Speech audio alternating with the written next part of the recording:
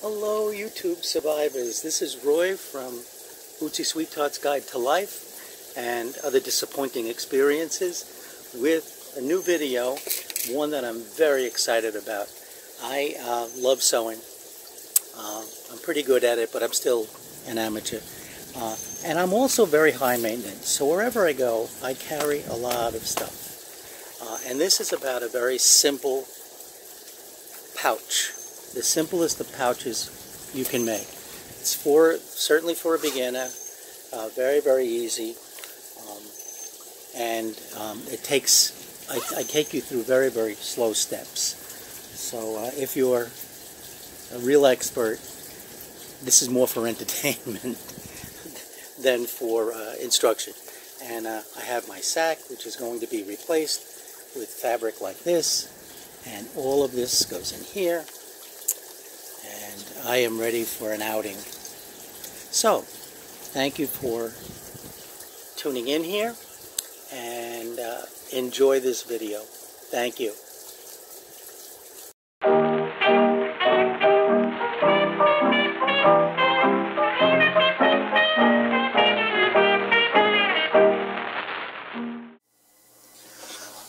Well, hello, this is a very special video for me because it's my first sewing video. I'm very excited about it. I'm a bit nervous. You know, I'm always experimenting with things. I'm not an expert sewer, but I'm an adventurous sewer. I wanted to just share with you a very simple project after I show you what it's for. This is a cinch drawstring backpack that I made many years ago, or as it is, you can see by its fading now. It's been around a long time. There's some fraying at the top, which I'm going to fix with the new design. It was a prototype. This is a cotton quilting kind of fabric. I wound up quilting it because I wanted this to be a little more substantial. On the back, I have this beautiful corduroy that I found. It's wearing well. I like it a lot. Inside I have two zippered pockets. This one I carry stuff in, and right now I have my father-in-law's, my late father-in-law's change purse with parking meter money in it. And in this one I carry things like my checkbook and calendar and a pad, pens, and things like that. It's very durable. I've had a really good use out of this. I get compliments all the time, and I have to make some more. Also, what goes with this is a pouch that I made for traveling. Unfortunately, I got pickpocketed in Barcelona once, and as a New Yorker, that's very, very embarrassing. There's a story behind that.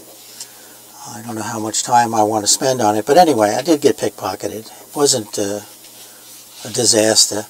So I decided to make something that's going to give me some security, and I made this over-the-shoulder pouch. It's a cross-chest pouch, or I can put it around my neck and hide it in my shirt. I'm gesturing, which you can't see, which is interesting. And I love it. You can see it's the bear theme. We're trying to keep to the bear theme. I'm having trouble getting this fabric. It's out of production. I wish I had bought the whole bolt of it. Anyway, I get really fussy with this, including fussy cutting. If you can see here, this is a pouch, a front sleeve where I keep... Why is that going in and out of focus? This is where I keep things that I have to get at in a hurry, money, anything like that. And I sewed down a little bit of a pocket so I can easily keep a pen. Oh, what is this? Oh, and one of my mother's favorite crochet hooks. This is made from ivory. Anyway, we get distracted here. On the other side, I have a plastic sleeve, and there I put like the boarding pass, things like that in, or in this case my Belmont Racetrack horse racing cash card. Keep track of how much I've lost. In this pocket I have my passport and any other official documents. This way I don't have to fumble around for things. Everything's kind of organized. In here I keep my cell phone and anything else that I might need. And it'll hold enough stuff for security. And again, I put it inside my shirt when I'm traveling, and no one can see it. I'm heavy enough where it doesn't really show. God, did I say that on video? Well, I did. But anyway, so that travels with me. But what else travels with me, now that I'm a senior and I have needs, I carry a pouch filled with some what I call bare necessities. You know, we go on these day trips as seniors. We travel on sometimes buses, sometimes we'll just walk around parks and things, and we can be gone 10, 12, 14 hours, and I find it necessary to just bring a lot of stuff with me. Things like this. I bring sunscreen stick. I bring Kleenex. I bring antiseptic wipes. I bring an extra set of headphones. I am a klutz, so I bring Band-Aids. I have some asthma, so I have to have my rescue pump. Being a klutz, I need stain remover. This is a mini stain remover from Tide. This is a spray antiseptic. Should I shake hands with a lot of people? Or touch handrails? This is mouth freshener, breath freshener. I have lip balm. I have hand moisturizer. I have nail clippers and a nail file. If we go to Mexican, I have, well, you know what that is. Simethicone. This is my antihistamine pill. If the Mexican food is even worse than we thought, I have some stronger stuff. Let it set at that. And I have toothpicks, and on occasion I'll carry a few other things. And I have a screwdriver that I carry just for this one time because I brought my bubble gun with me and I wanted to change the batteries. Now, notice, this is not bare. I have two things, bare theme. I have a pouch that's not. So my project is a very, very simple pouch to put all this stuff in, so I can put my beautiful Toomey, oh my goodness, don't shoot me, Toomey pouch where it belongs in the luggage, the big luggage. This was from Delta Airlines when we had the opportunity to fly business class once, and they put in here the toiletries, toothbrush, little tiny toothbrush, little tiny toothpaste, mouthwash, eye covers, eye mask, moisturizer, and a whole bunch of other goodies. But I'd like to retire this and carry this with my big luggage instead of bringing it on a daily basis. So that's the project. It's going to be a little pouch. And I will be back to begin it. It's very, very simple. It's not going to be a frilly thing. It's a no frills because it's for me. I don't need the little extra finishings that I would normally put on something. So I'm going to make the simplest pouch that I make. and I hope even an early beginner, I think will be very easy. And those of you that are experienced, I hope just my videos are entertaining and you get a chance to see a man's thought process as he goes through some of these projects. I will be back, and just a little sip of courage. See you in a minute.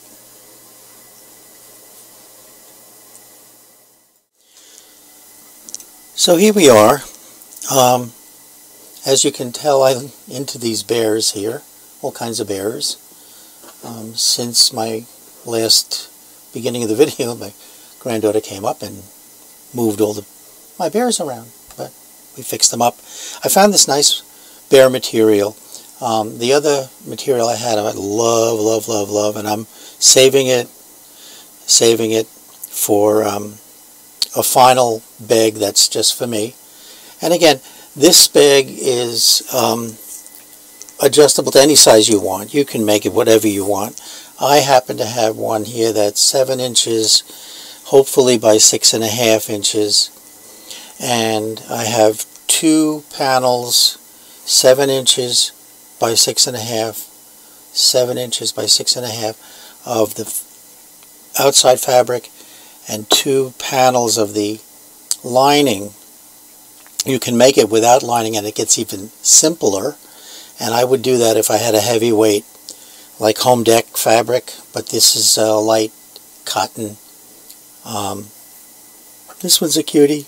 Anyway, what I do is I almost always back these little bags, and most of what I do with a very light fusible interfacing. This is a scrap. I save a lot of the scrap, so I don't remember what it was, but it's a Pellon product. If I can find it, I'll put it in the description down below. So it's really very simple. You cut out your rectangles. Try to find it. This is ridiculous. This is an exaggeration. Try to find a zipper that's longer than the width of your bag. You'll be cutting it off. I, on the other hand, I'll show you how that works as we go along. I, on the other hand, am very frugal. And since this is for me to use, my zipper is barely big enough. Barely big enough. But I would suggest you use a bigger rather than a smaller zipper. Okay, so let's get on with this. Put everything together. What I do first, let me put everything together here. What I do first is sew the lining right side up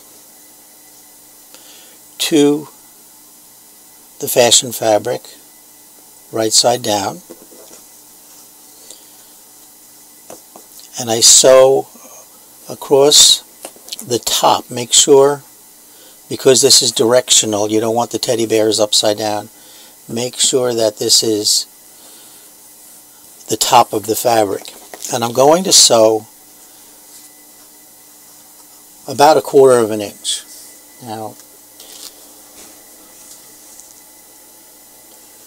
Now you can sew any width seam here. Just make sure it's the same on both parts of the bag. I usually put a lead piece of fabric in there. It helps me keep control of the bird's nest that we sometimes get underneath the bottom of the fabric, and it also helps control some of the loose threads because they all go out with the lead fabric. So I'm simply sewing right along here for me, and that's what I'm going to use. I'll back up to back tack it just a little, and then go across. Very, very simple. I think this is wonderful because you can make a lot of these if you really want to. And guess what happened? The bobbin ran out. Well, reality TV, here we go. You can see here's where the bobbin ran out of thread, and I just kept sewing merrily along. So I've put in another half or quarter full bobbin, so this may happen again. You will make sure that you have a full bobbin. Now, because I'm starting in the middle here, I'm going to take 1 or 2 stitches, and I'm going to back tack 1 stitch just to make sure that's secure. It's not terribly important to the construction on this piece, but I just like to do that as habit. So I come to the end, hopefully with thread, and I do, and I'll back tack a little. The machine I'm using is an old Juki. I've had it, gosh, probably 10-15 years. I love it. It's straight stitch only. It does not do zigzag or anything else. I'm going to put my fabric back in here so it's there when I need it. So we have now, anyway, the Juki is a wonderful machine. I love it. It's almost like they call it a home commercial sewing machine. So then what I do here now is I set the seam, so I'll press this, and then I'm going to open it up. Try not to push and iron. I try to more press. Mainly, I don't want to stretch the fabric in any way and get it distorted. So what I'm doing now, after I've turned the fabric over, I'm pressing towards the lining. Do you see how that is? And I'm just setting that nice tight crease. Got that. And you can see now that we have a finished edge there. The other edges are going to be unfinished in a way. We're going to overcast them at the end. But this is not a bag that I would sell. This is not a bag I would give as a gift, because I'd like it more finished and professional. But for me, this is great. Now, not the neatest craftsperson. Here's the issue with this zipper. Normally what you would do, if you have a long zipper, is take the zipper and sew it here like this. Okay, so you take it to the machine and you'd sew it here, because all this will get cut off later on. But because I have the small zipper and I see the steel end of the zipper and the head of the zipper with a little bit of metal here, I'm going to adapt this zipper to my project. So I'm going to grab a piece of thread and I'm going to go back and forth.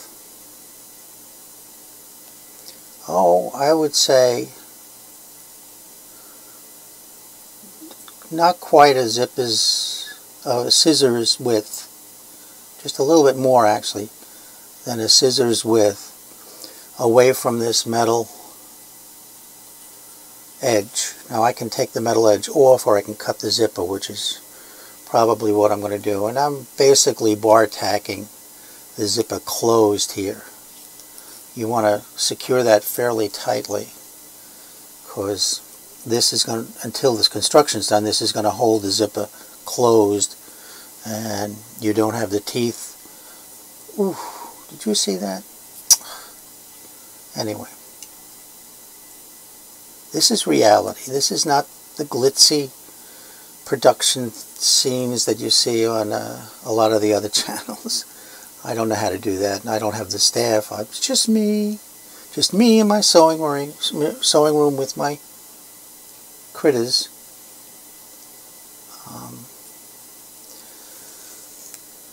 I've been doing a lot of online chats. I haven't been doing them. I've been following and joining a lot of the live streams onto YouTube. It's such fun. If you find a community of people that you think fit your lifestyle, do the same things that you do, chat with them. Now, I'm not going to use my good scissors here, just in case I hit the metal piece. I'm going to go as close as I can to that metal stop, and I'm cutting it off. Now, my stitches are going to hold the zipper closed temporarily.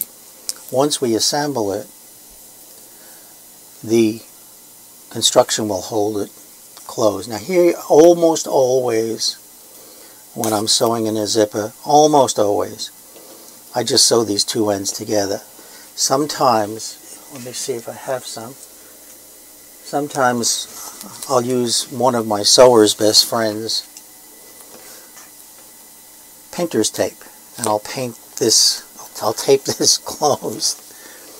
And actually, for today, this will help me sew this tightly without, there we go, without having the zipper stay open too far. Now here again, there's a metal thing. I don't know whether you can see the metal stop. I'll see if I can zoom in on this. I think I fixed that silly autofocus. So I'm going in close to that metal, but not too close. These are not going to be seen. This is just a little construction technique because I'm frugal. You can call me cheap. Not really, but I just want to make sure that I don't waste anything on myself here when I can use it for gifts and opening in September. FuzzyBearsPlace.com, where I'll be putting some of my work on the market for sale, just to support my hobby. Again, here I didn't do a lot of sewing there, and it's not neat, and it's not embroidery. It's just simple construction. Now here again, there's a space here between the metal end of the zipper, and again, I'm not using my good scissors in case I hit that metal. Alright, now the next part is easy. You know, we're close to done here. Not really, but close. I like the zipper over on that side, to close on that side for some reason. Now, what I'm doing here, do you want to use pins or do you want to use glue? Let me know. I'm going to use, let's see if I can find it, I'm going to use glue. This is ordinary school glue. In fact, I picked up by accident the glue that's purple. It'll dry clear. And I'm just putting a line of glue here. Try not to do what I just did and get it on the teeth of the zipper. I'll have to deal with that. And that'll dry pretty quickly. And what I'm doing now is lining up the edge here of the zipper with the edge of the material, and trying to stay just a scant, almost like a 1/16 of an inch away from the teeth of the zipper. Okay. Oh, look at that. I got some paste. It's actually paste, Elmer's paste. Now, you'll see here, this is a problem for me because I use a short zipper. There's some, can you see the fabric at the end? So my bag is going to change dimensions. The most important thing is I'll trim it to match the zipper. The zipper is the most important part of this. Now I'll take this back over to the machine and I'll stitch this down. Luckily the glue doesn't gum up the needle,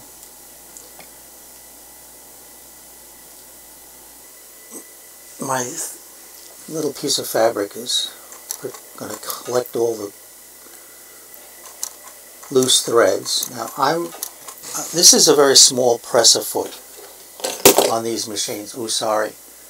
You see, this is very small, but if you can see this, I have like just about a 1/16 of an inch, and this is probably a 1/4 of an inch at most from this edge of the foot.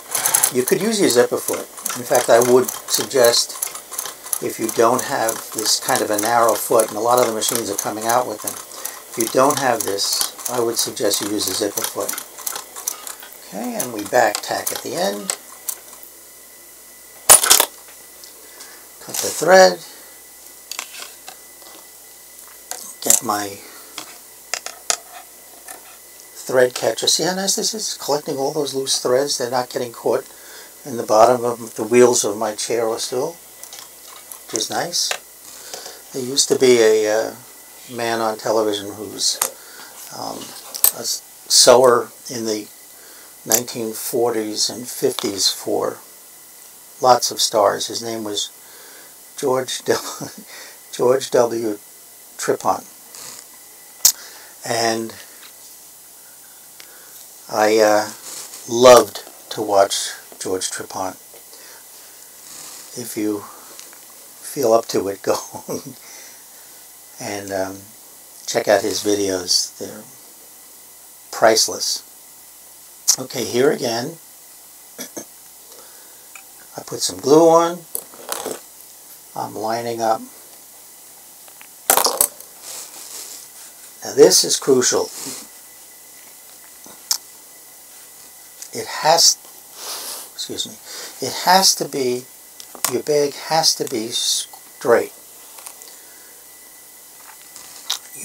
This is crucial. I mean, it really is. If it isn't, straighten it up now.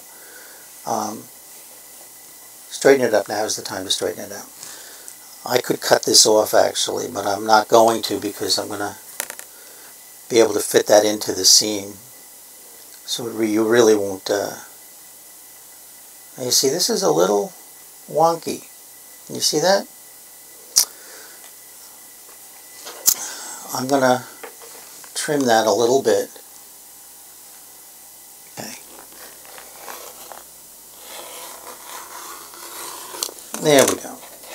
Now I feel better that this is going to be a better fit. Okay. Now, back to the machine. We're going to sew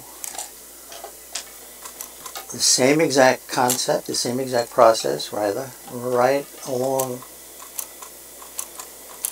the edge here, back tack. I don't know how many people know of Nancy Zeman. For years and years and years, since the 1980s, she had up until very, very recently, she had a show called Sewing with Nancy.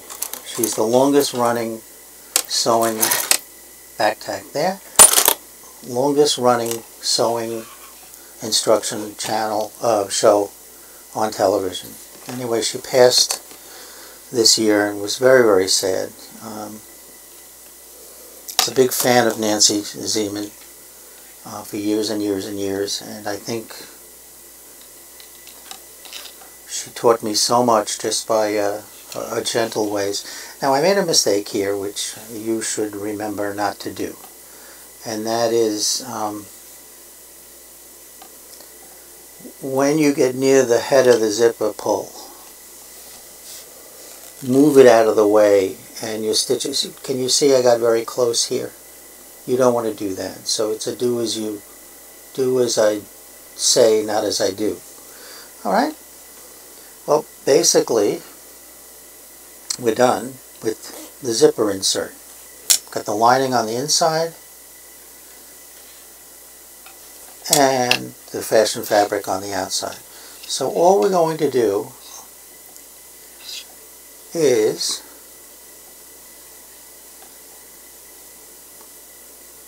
match all the sides. Make sure that zipper is open. Now this one actually caught up some of the fabric. I don't know how that happened. Well, not the fabric, the part of the zipper. Oh no, it didn't. It looks like it did. So we're just going to sew around. Simply going to start. What I do, I don't take a chance that it's going to... There we go. I'm not going to take a chance that the feed dogs and the press-a-foot's going to push everything out of line. So I'm going to start from here. Left my starter fabric out, and I want to be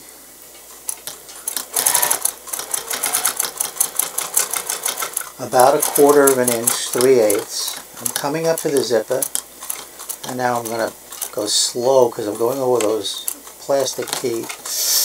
Did you hear that? That's why you got to go very slow. Thankfully, the needle was sharp and there was no issue. Okay, so we do that side, and my fabric thing here took up all the loose threads. I'm turning it over simply because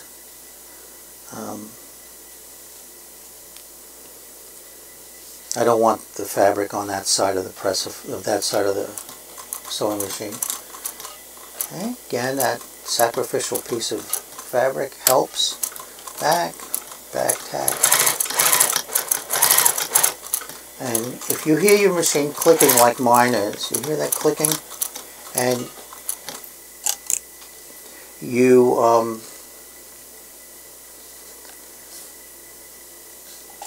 you're able to oil your machine, then that's a sound to me that it needs to be oiled.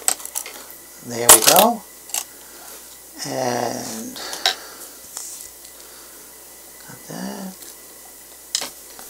Now, oh, let me show you this. Do you remember this first time I started this? I didn't have my starter in there, and can you see what happened?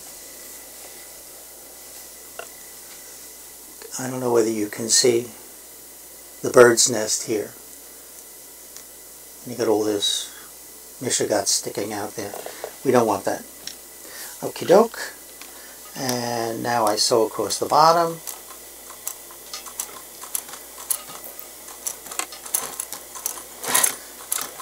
And we are done, folks. This is the end. And I have my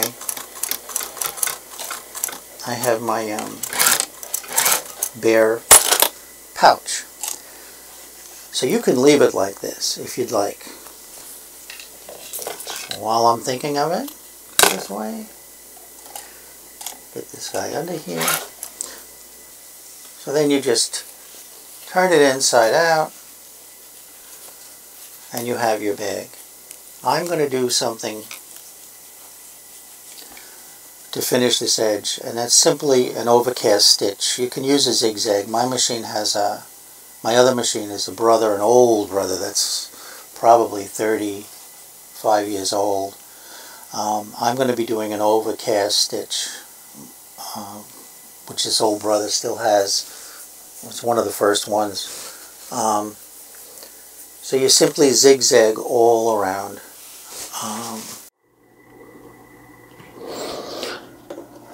So this is my old brother machine. It's set up for an overcast stitch. It is 5 millimeters wide, and I have 1.5 stitch length. And I simply overcast. You can zigzag the edge. I love this old machine. It served me so well through the years. It's one of the first machines that had like a built-in computer, and it doesn't do embroidery, but it has its share of fancy stitches. It's been a workhorse I've actually sewn canvas on this with the right needle. So I've been very happy with it. Like anything, I could upgrade it, but I just hate to go and put this in mothballs. And here we have our overstitching. I'm going to finish this and I'll meet you back at the table.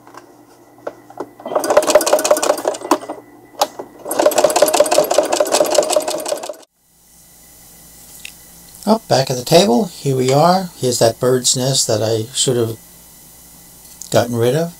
Normally you would clip the corners here, but there's not a lot of fabric there. I kept the seams pretty narrow. Now all I have to do is turn this inside out. It's fairly substantial. You can see how heavy it is now with all the layers of interfacing, and that'll make it very durable for me. And poke out the corners as best you can. I'm going to use my little bone turner. This is a great tool for both fabric crafts and what I'm sort of binge watching lately is the journals, the junk journals, and those videos. They're so much fun. I keep poking and manipulating. This one's a little, this one probably, oh, there it goes. I was going to say this one could have benefited from cutting the corner, but I don't have to. You want to, even though it's just for me, you want to get rid of all the loose edges, loose threads rather. And we have a zippered pouch. I'm going to press it. I'm going to press it open a little bit. It's going to match my new backpack. And all my goodies are going to fit in there. Let's see if I have some of them. Now it's smaller, but this was actually too big. So I'll put my headphones in, and this and that. Oh sure, this is going to be fine. Perfectly fine.